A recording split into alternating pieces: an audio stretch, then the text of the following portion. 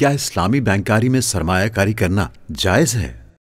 Islamic bank जो है वो मुदारबत और मुशारकत की बुनियाद पर खातेदारों से रकूम वसूल करते हैं और उसको आगे जायज़ सरमायाकारी में इस्तेमाल करते हैं और जो नफ़ा हासिल होता है वो खातेदारों में तकसीम करते हैं। इस वजह से इस्लामी बैंकिंग के अंदर सरमाया लगाना बिल्कुल जायज़ है और उस पर हासिल होने वाला नफ़ा भी हलाल है।